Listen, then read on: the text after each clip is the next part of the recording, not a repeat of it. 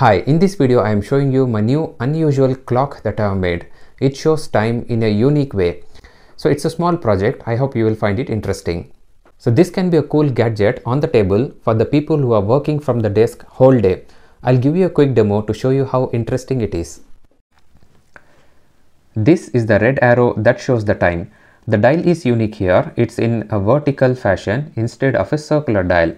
The time starts from 8 AM to 8 PM. Depending on the pointer's position, I can tell whether the time is 1 PM, 1:15, 1:30 or 2 o'clock and so on. It also has nice logos for tea and lunch breaks to track. On the back of the dial, it has night timings starting from 8 PM to 8 AM, making it a full 24-hour cycle.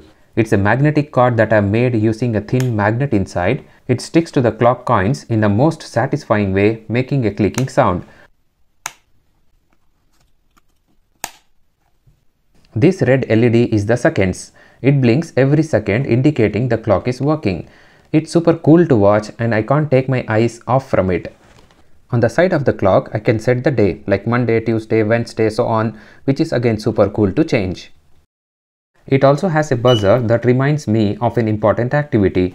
It produces a beep sound every hour to remind to stand up and stretch a little bit. The clock is connected to a laptop for its power source. It uses a common USB pin, so it can also be connected to any mobile's charger.